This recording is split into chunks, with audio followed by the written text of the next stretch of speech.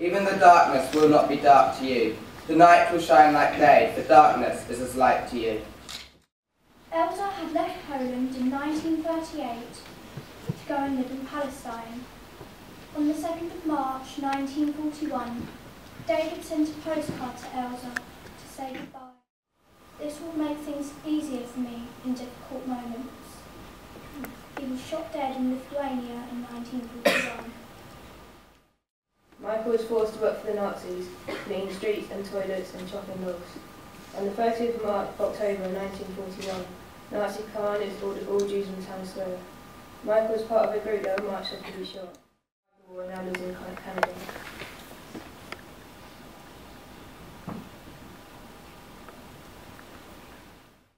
Alicia and her family sought refuge from armed gangs in Tirana. Scared townspeople threw stones at the armed gangs to try and keep them away, but on the 11th of May they attacked the town and managed, somehow, to survive.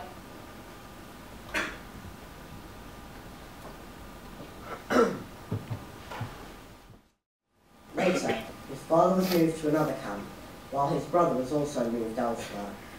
Safa and his mother spent a long time worrying about what would happen to his father and brother to come to the safety of the UK. Holocaust Memorial Day 2015 is more significant than ever this year, as it commemorates the 70th anniversary of the liberation of Auschwitz-Birkenau, one of the largest and most infamous concentration camps. Why should we, in modern-day Britain, remember the Holocaust? Not only that, but it is vital that we remember that over 6 million people lost their lives needlessly. That shouldn't just be consigned to history lessons. It's something that is still relevant today, especially today, in the times we're going through at the moment, and something perhaps that we should keep in mind and we should remember. Caught again, but whips and sticks can't hurt me. What's life to me? What's death to me? There's nothing left to scare me.